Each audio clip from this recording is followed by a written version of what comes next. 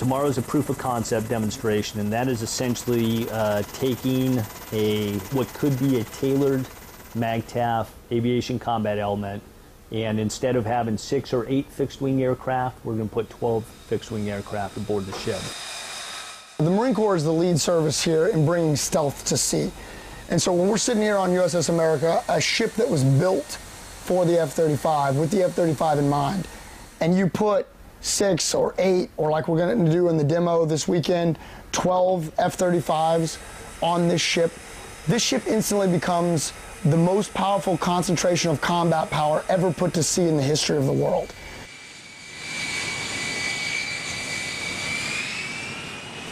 So we've taken 12 F-35Bs and we put them aboard USS America, and what we're trying to figure out, and what we are figuring out, is exactly how do we move those aircraft around the deck.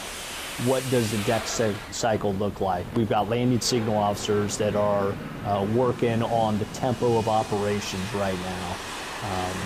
And this, I know, will expand our knowledge base for having different templates that we can use, or that the MAGTF commander can use in the future for MEU, MEB, or MEF operations.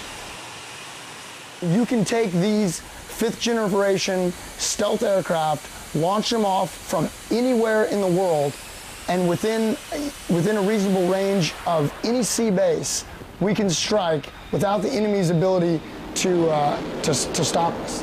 So that is a huge capability, and the Marine Corps is the lead service in that, which is really exciting, and it's a really great capability for the Department of the Navy writ large and America's maritime capability to influence world events as we're called upon to do so.